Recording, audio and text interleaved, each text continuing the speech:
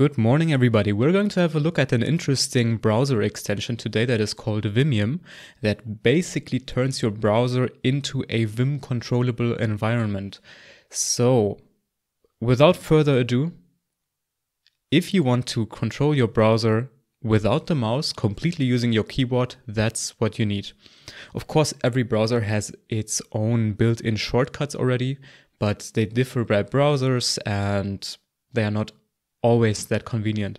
So let me just set up Vimium here. Let's manage the extensions and just search for Vimium. And let's pick this first result and add it to Firefox, and it's installed. It's as simple as that.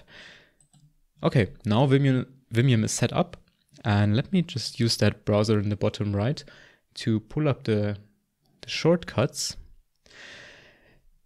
the keyboard shortcuts. And what we can now do is the following. We can just navigate this browser using those shortcuts. So for example, by pressing J, I'm scrolling down. By pressing K, I'm scrolling up. So let me go down again. Pressing GG, I'm scrolling to the top of the page. Using a capital G, I just jump to the bottom of the page. Super nice. And I also discovered, I already played around with all those commands already. So a T, lowercase t, will open a new tab. T. Okay, in Firefox I am directly jumping into the search bar, of course, which makes sense. Let me just exit that, and using the X I can close that normally, if I'm not mistaken. Yes, X is close current tab.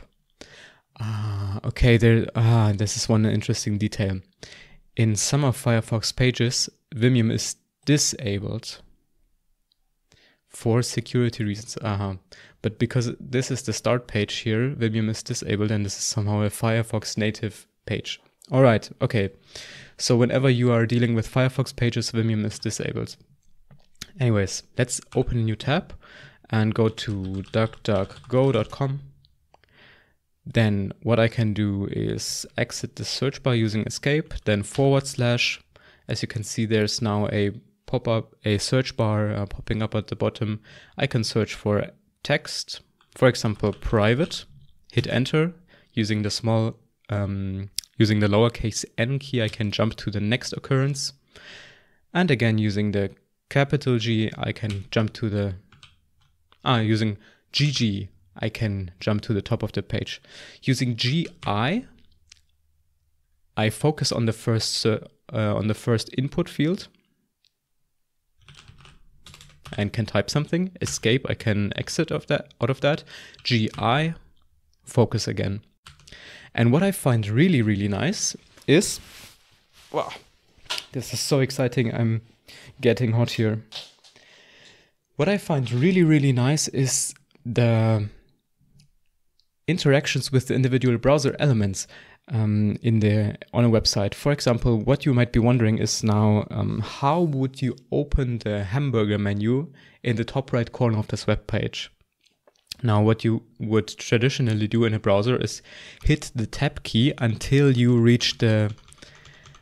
somehow reach the hamburger menu, and this is very, very cumbersome. And there it is. Okay, so I have to tap to that element.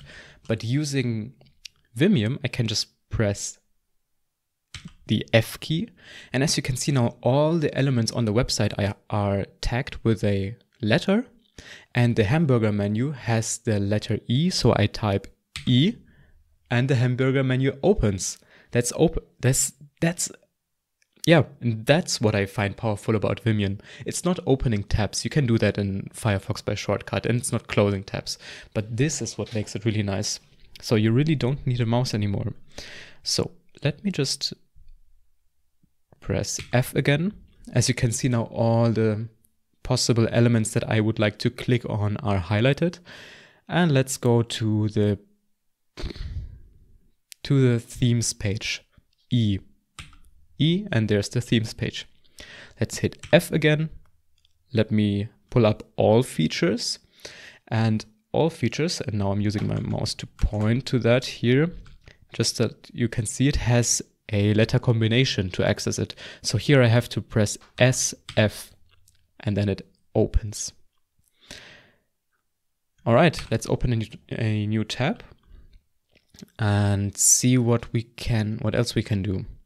Let's go to my web page here, F, and let's open my YouTube channel using E. And it's just smooth, it just works. That's awesome. Let's have a look at the shortcuts again. What else is there? So we've covered most of the scrolling shortcuts. Let's try another one. Let's open wikipedia.com. And I want to go using F and then A. I want to read the English articles. Done. Now there's this search icon on the top of the page. Let's see how we can access that. I press F and there's a C that is tagging it. So let's press C and there we are in the search box, all using only the keyboard. It's so nice somehow. I can imagine once you got the practice down and you use that regularly, it really makes a difference, and it's quite nice to have to not have to rely on a mouse.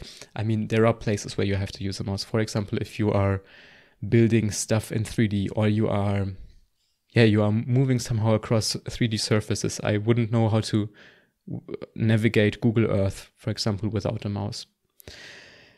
But for simple web browsing and looking up stuff and switching between tabs and closing tabs and all of that stuff, you can just do it via keyboard, especially if you are traveling or you just use a simple notebook, a laptop, and that only has a touchpad and you don't have a mouse attached. It's awesome. Let's search something on Wikipedia. For example, programming. Hit enter. Now using the D and U buttons, the D and U keys, we can scroll down. I'm pressing D now, half a page. This scrolls down half a page, and using the U button we can scroll up again. So this is also very convenient for simply reading.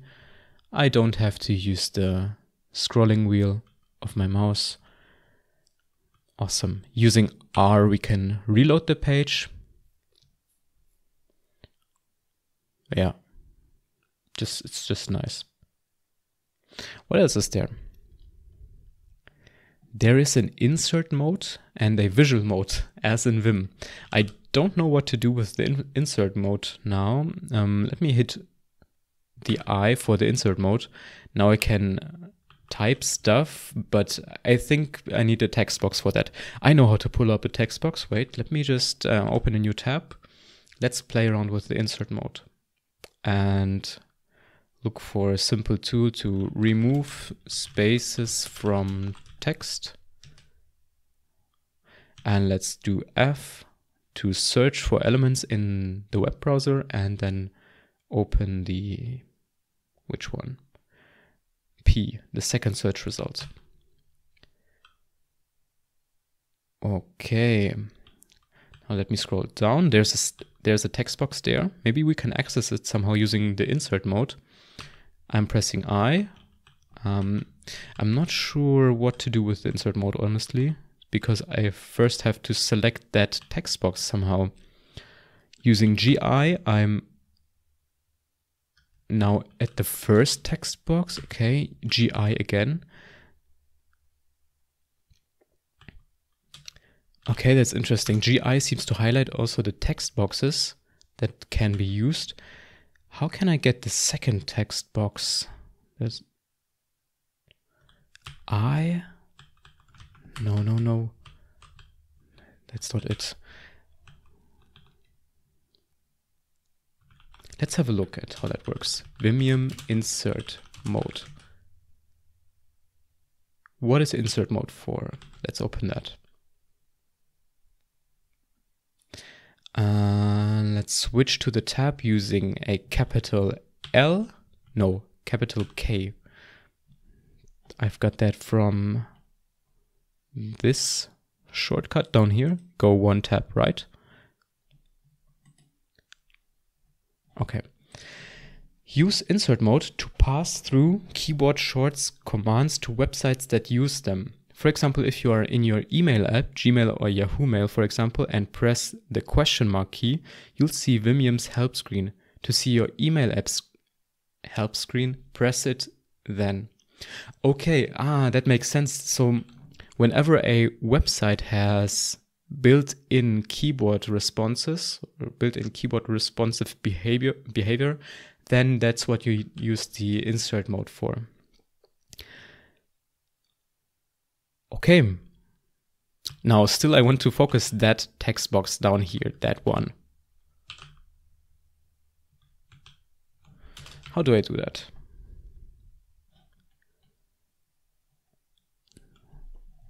There are commands to find stuff, cycle forward to find next mesh. Yeah. All of that is fine, but how do I focus a specific element? Probably we can use the find command just as we would as when we open something or click on something. So here we can use F and then S. Of course. Okay. So basically in Vimium you solve every problem you have. Everything that you would click with a mouse, you select using F and then the shortcut. Okay, so let's escape again and show you again. F pulls up all the search results on the website, and then using the respective letter that it is tagged with, you can select the individual element as if you would click it with a mouse. So now I want to click the S result, which is this text box, and now here I can paste some text. Okay, escape. Scroll down. Now I want to remove the spaces using this big button. So let's do F again and W. And of course that website is broken. Please enable cookie. My cookies are enabled. So that was a ridiculously bad example. Let me just use that same search query, remove spaces from text, to try it on a different website. Let's get the first search result and try it there. It's always opening in a different tab, and that is because I'm typing a capital letter, I think. Yes, it makes a difference if you press a lowercase k in this case to access the first search result. The search result opens in the same page, and if it's a capital one, it opens in a new tab. So let's press it with a let's use a lowercase k, and it opens in the same tab. Okay. Then let's go down. There's a text box. Let's press F, capital C, or lowercase c. Let's see if lowercase c also works. Yeah, works just the same. I don't think that capitalization makes a difference here when searching for elements. Now, here's my text. Please remove all the spaces. And then let's do escape to escape the text box. And then search, and you press the remove all spaces button using D. And that's it. As you can see in the text box up here, all the text, all the spaces have been removed from the text. Yeah. Okay, what else is there? There's a visual mode that we can enter. So let's press V. I'm referring to that shortcut. Let's have a look at what that does. V. We're now in visual mode. And this is like Vim's visual mode, where we just select entire lines. Okay. As you can see, there's a highlighted cursor here, and somehow we can select all the entire lines using a capital V, as in Vim. Then can we yank that text? Let me just press a lowercase y. I'm not sure if we can expect this to work, because in Vim, a lowercase y is to yank, meaning to copy the text. And I think that worked. Let me just try that again.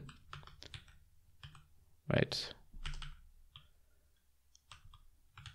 I'm not a pro at this. Okay. Yanked 224 characters. It seems to have yanked something, so let's go back to the text box. FC, remove all that, and now can I paste that somehow? How can I? To paste it, FC, maybe it's, maybe I can use just Control V. Ah, of course, yes, it's part of the regular clipbox. Clipbox? Is it called clipbox? Yeah, it's part of the memory, of the regular memory. I forgot what it's called. Clipbox. Copy to clipboard, of course. Yeah. I've been a year-long developer and can't even remember those words. Awesome. Anyways, that is Vimium. And feel free to play around with it. I'm just looking if there's anything else that is interesting here. Open a link in a new tab, capital F. Let's try that. Capital F. Ah, that's the search box thing. The search function thing. Okay, now we have opened this in a new tab. What else is there? Select the next frame on the page, GF. No idea what that is for. Next frame. Select the page's main top frame. Ah, okay. I think that has to do something with the iframes in HTML. Not relevant for most users, I think. Using find mode, we already did that. We can find words on a website. So let's try that. /code or coding. And as you can see, yeah, we can just jump through the results on the website. Then we can go back in history using a capital H and capital L. So let's try that. Yeah, I don't have a long history now, but that works.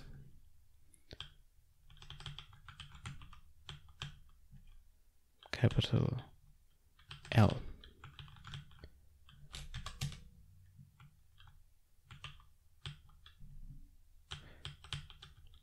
Going back in history seems to work for me, but not going forward. Ah, that is because if I go to the very beginning of the history, then I'm at that Firefox specific page again, which blocks Vimium for security reasons. So let's try again. Let me just pull up this Vim documentation here.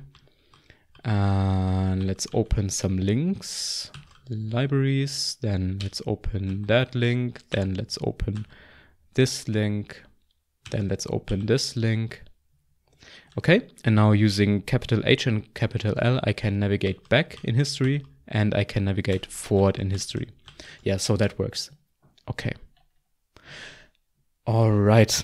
That's it. I will close this video now. Play around with it. Feel free to use that. I think it has potential to be very useful. Some things are a bit buggy, especially if you interact with pages where Vimium is disabled, such as the default Firefox pages, such as this default starting page here. Here it doesn't work, but mostly it does have potential, especially if you're familiar with Vim, and I hope you can make use of it. If you enjoyed this video, then please leave a like and subscribe, and see you next time. Bye bye.